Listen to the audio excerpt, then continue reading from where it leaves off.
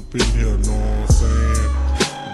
DEA, Southside Players. Big Ben, baby, here we are, season 2. Yes, sir. Yo, yo, yo, yo, yo, yo. What's up? It's Ben Scarborough, and I'm chilling with P-Mo at Third Eye Collective in the secret room. What's happening? Season 2, it's your boy Pierre Montana from East Atlanta. My guy, Big Ben Scarborough. Yes. Going in for season 2. Yes. So, big announcement. Pierre's joining us for the entirety of season 2. As you can see, we got the new intro, right? New graphics. Everybody loves new graphics. You know, me personally, like, I love it when a show redoes the intro because it means that they get money. They're going up. They're going up. Everything's brand new around here. We're new cars, new houses. Everything's going up, man. Brand new, man. Yeah, 2020, we thought they had us in the first half, you know what I mean? Woo! You got to be a fighter. You got to be a fighter, man. We're actually sitting in the secret room right now. It's raining outside. We got Pierre Mo in the hood today, man. He's in the hood like one of them little motorcycles. Yeah, man. So, Ben, what you been up to, man? Honestly, so what? The Rich Bazaar episode was the first episode that we'd had since lockdown was lifted, right? And that was really cool. Felt like getting back to work. I didn't really get a chance to talk about the personal development that I underwent. Self-imposed personal development. Read a lot of books. You know what I mean? About you getting outside and shit, man. Yeah. You know what I'm saying? My boy Ben, he was opposed to the sunlight, but we pushed him to get some vitamin D, and now he just feels like his life is better for it. He's busting big cum wads and yeah, things like that. The biggest, right? Yeah, man, they wanted me to go outside, so the kids started going outside. And, man, my life is completely better for it. I found a routine. Can you believe the world had to come this close to being shut down for me to get into fitness? Fitness. I'm into fitness pizza in my mouth. You know what I'm saying? Shit. Fitness. Speaking of that, I just saw that Planet Fitness, a gym of which I am a member of, has lost, stock went down 2% for having to tell people in West Virginia that over 200 people were potentially exposed to the coronavirus in one of their gyms after reopening. It's a big stain, actually, on the public image of an otherwise public, gym post-coronavirus. They're the first big nail in the coffin. I've got friends that are going to LA Fitness, and they've got the racks, everything super distance apart, Okay, so LA Fitness is doing it the right way. But people are still in there without masks. Okay. I mean, but you know how hard it is working out with a mask on? Like, let's say I'm already not in shape. Then I put on something that makes it harder for me to breathe. Fuck it, I'm not going. Yeah. Some people have to make that concession, I guess. I think it becomes to weighing your risk. That's exactly what it is. Like, how healthy are you? It's really what it is about now. Like, if you're high risk, you may want to stay inside because this may kill you. You know what I'm saying? And if you're not high risk, just wear a mask so you don't kill somebody who is high risk. Yeah. So, people are in the gym doing squats and they're blowing out. They're shooting germs 300 feet across the room in 10 seconds. Yeah. It's really a petri dish pretty much everywhere we are now.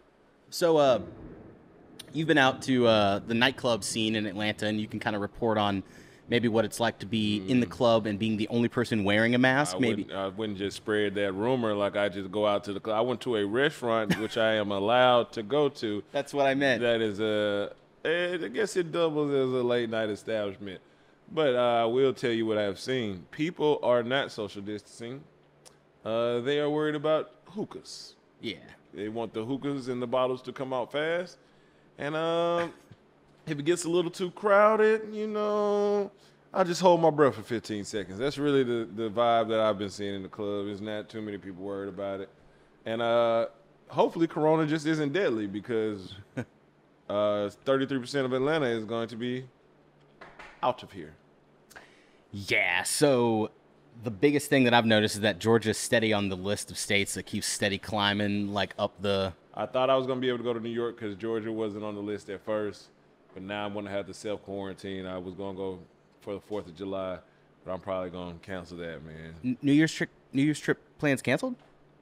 I think so, man. Rescheduled.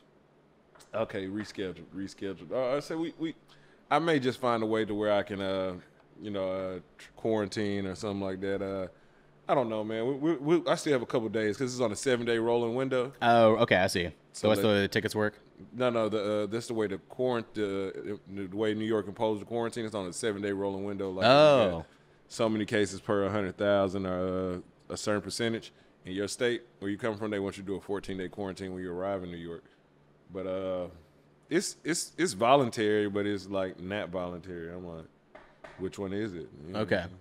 A lot of people may not know this about Pierre, but he's a world traveler. He goes places. You can check his profile picture album for the proof. And this New York trip has put a quite, I can tell that's not just, there's a damper on this man right now. He's not the type of guy to get stuck in GA, I've already been here since the start of Corona, so you can tell the amount of stress I'm under. Like, I've been seeing, just the same thing for the last several months, and it hurts my heart. I was going to New York on the 4th. Just, my friend just moved up there, got a new spot in Bushwick. I was like, hey, man, fuck it, I'm going to come to the Brownstone. And here goes fucking Corona, peeking her head back. I've canceled 3 trips due to Corona. I was supposed to go to Colombia in early March, go do some cocaine down there, Medellin, you know what I'm saying? The best. Meet some women. If you're in Rome, you're going to eat fucking pizza, right? I mean, It's fucking exactly. So then I missed that. Then Puerto Rico, I was supposed to go be having a backshot mania on the balcony. That's right. In Puerto Rico, and fucking that shit gets canceled. I'm like, I can't, nothing's going, Corona. Yeah, this is a guy that changes his profile picture to update the weather. I can't have a winter profile pic in the summer, so I go do shit in the summer that's profile, that's profile worthy, you know what I mean? I should be in a pool right now, you know what I'm saying, hitting somebody's mom, you know what I'm saying, on a balcony. Yeah. With good retirement money. Oh, yeah. We just out here just living the time of our lives. What about 2019? Was that a big travel year for you? 2019, I went crazy 2019. What was going on? Where'd you go? Some notable places. I'll give you a couple. First, I think at the start of the year, probably we went to Salt Lake City, snowmobile. Oh, damn. Did Sundance, dog sledded, just all the winter shit you can do. Yeah. We went out there, did it, had a great time, went with like 13 of my friends, rented a big-ass house. Oh, sick. Yeah, man, real good time. Had a real 15-passenger van going up to skiing, snowboarding. Now, skiing and snowboarding is something that you might not think is lit, that physically exhausting. Oh, Lord Jesus! Have you ever had to pick yourself up from falling on a snowboard? Yes. So you know what that's like. Yes. You have to move both. It's really just your core. It's really attached to your feet. Yeah. So you think you use one foot at a time to get yourself up now, and that may be a little hard. But think about trying to throw both your feet up at the same time and hopping up to do some shit. I see. Yeah. It's fucking horrible. I played a few snowboarding video games, and then I actually went and tried it myself. And so I definitely fell, but I also succeeded. I made it down to the bottom of the hill. Okay, yeah, I quit. I definitely quit. I Yeah. said, this is Tapped out. It's not for me. I'm tired. Too many crunches. Just training and shit. I said, all right, fella, I should have probably skied. I should have. Now, how do you like the skis? I didn't try skiing. Oh, okay. You just said nah. I thought I was cool enough to snowboard, and I'm not. What about snowmobile?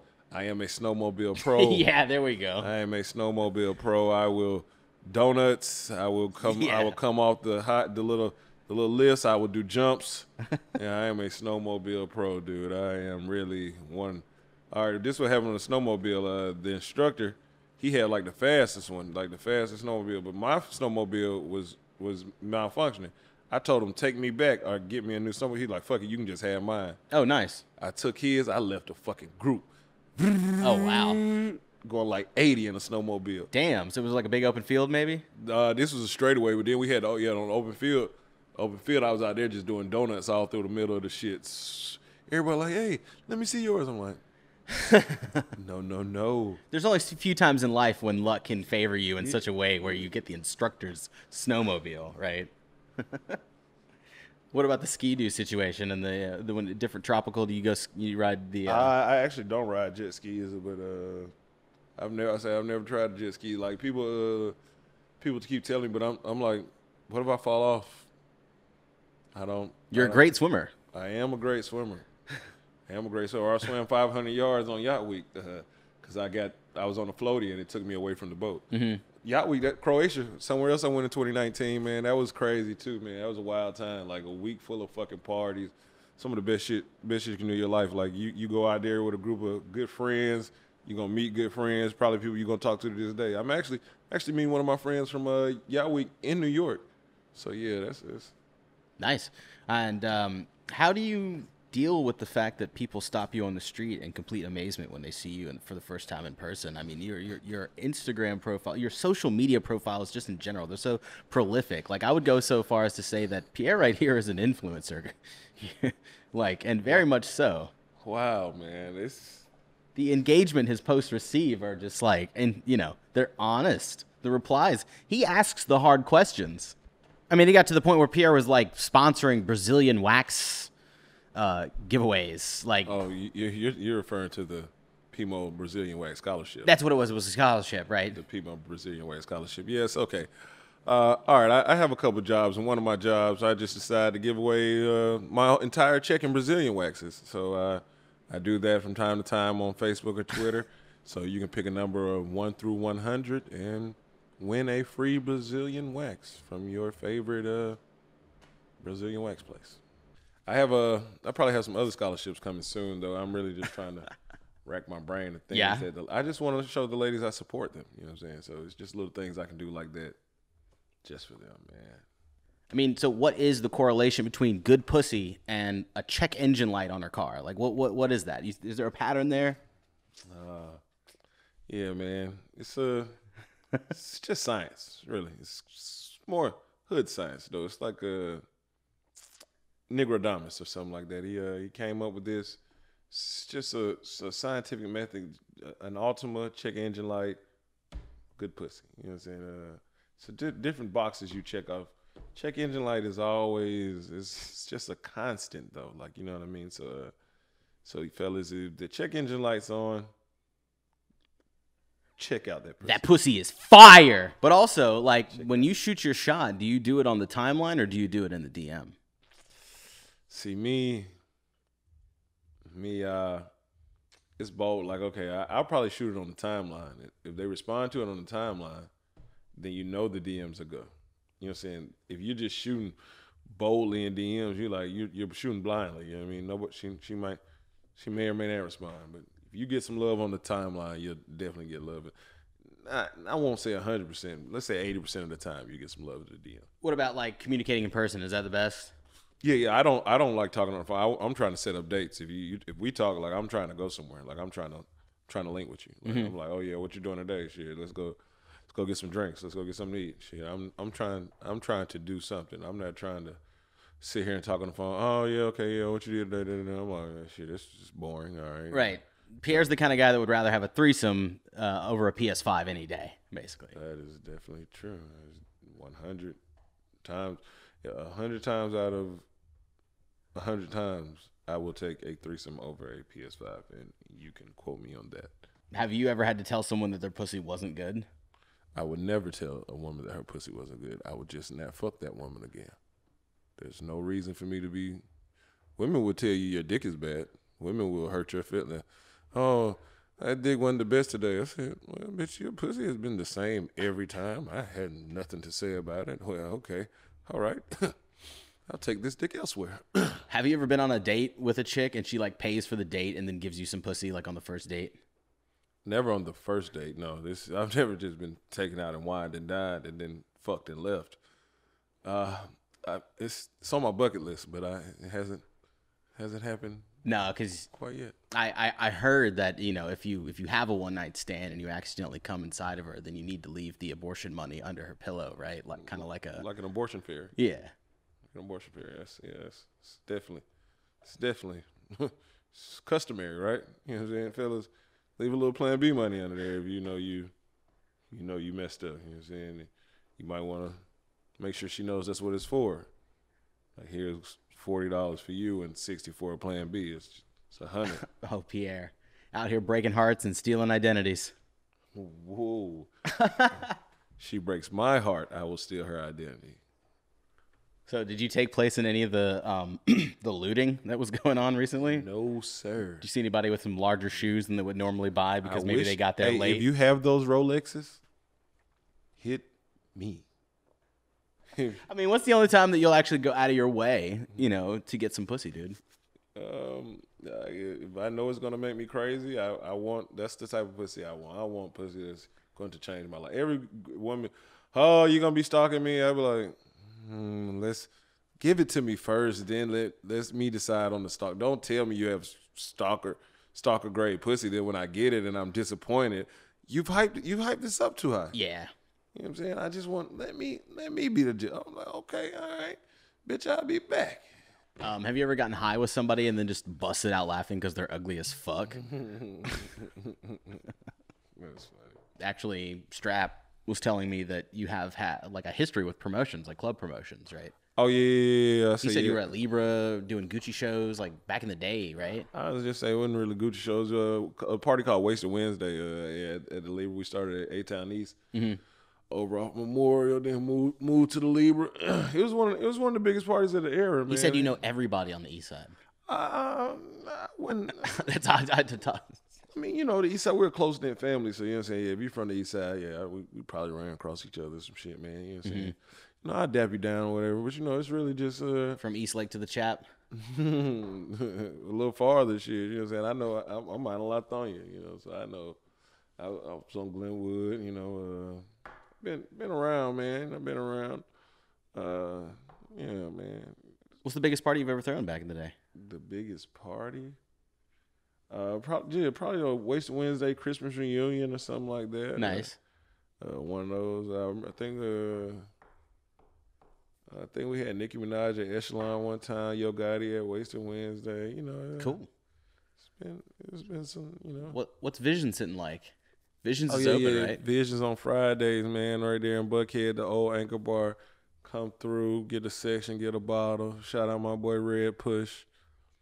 You know, it's going down out there. My boy Red, he doing his thing out there. Him, some other fellows. They got some good shit going on Fridays. I went out there last Friday. It was amidst the Corona. It was still had a nice crowd. You know what I mean? Like every section full, nice women, nice. You know. Did you feel safe?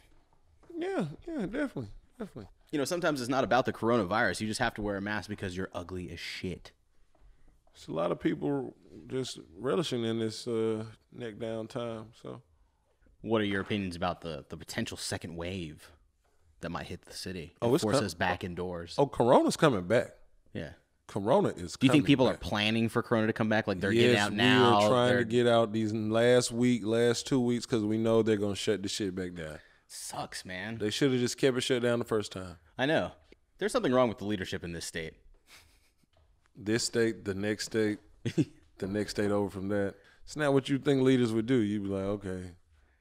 Virus finna hit the streets again, talking about allow me to reintroduce myself. My name is Cove. COVID. C to the OV. Yeah, it was pretty easy to hibernate in the city. Like get some. I actually caught up on some rest when the lockdown happened. That was really cool. There was no traffic, man. It was cool. I actually rode my bike up Peachtree at 5 o'clock one day, and it felt like a zombie movie. It was the trippiest thing I've ever done. On Peachtree Street, you know, normally it's just packed. The regular. What's the farthest you ever rode your bike? So I took off from Third Eye and I bolted up Piedmont until like past the park, and I think it was 35 miles. That's right. You've ridden your bike 35 miles? Yeah, in like one day. It was an intense day. Were you running from someone? No, I just kept going, and actually my tire popped on the way home. You should have. You rode 35 miles on a bicycle. Yeah, these tires are kind of like run flattish. You know, they're very thin, and they're meant for like tracks. And yeah, I was on the sidewalk, and I just was, I was turned. Yeah, it was like. So did you walk the bike home after? I did. It was a 2-mile walk. Wow. I had to hoist it up over my shoulder and just walk. Wow, so you really went Iron Man that day. Yeah, that was cool. 30-mile bike ride. And 6-mile swim. Yeah, I alternate coconut oil and sunscreen, and so I had my shirt off walking the bike up, and I was getting like the super tan.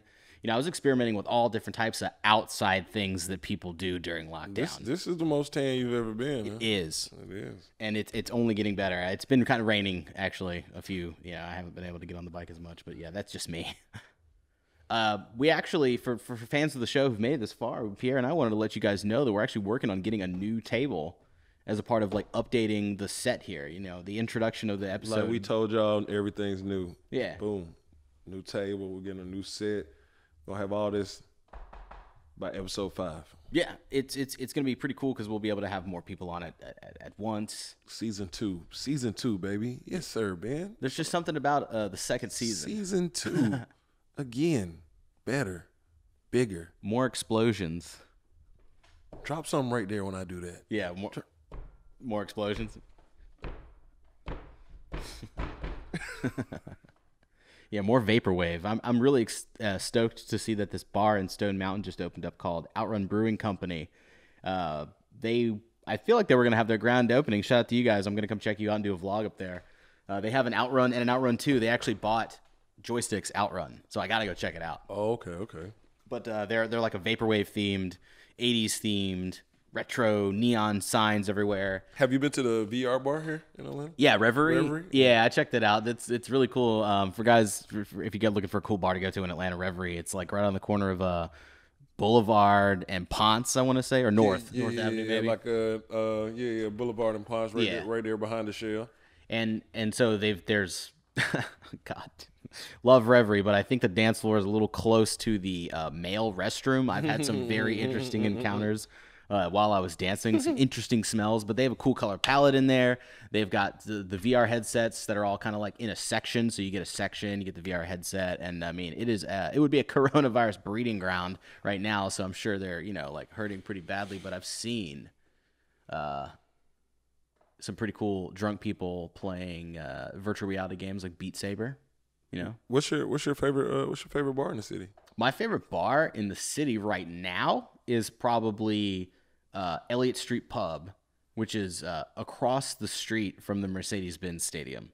Oh, the red. I know what you mean on the corner. Yeah. Aren't they? Okay. Yeah. So I've been there before. I think I got you a room from there before. Yeah. There's a basement that's a venue, and then there's some offices upstairs. Haven't been upstairs, but yeah, it's just close enough.